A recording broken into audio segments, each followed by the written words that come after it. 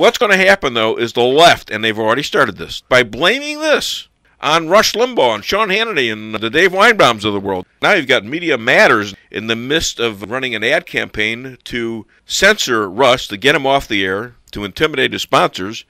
and thus killing not only his First Amendment rights, but your First Amendment rights, because you have a right to listen to Rush Limbaugh, and you have a right to listen to Sean Hannity, and you have a right to listen to Dave Weinbaum.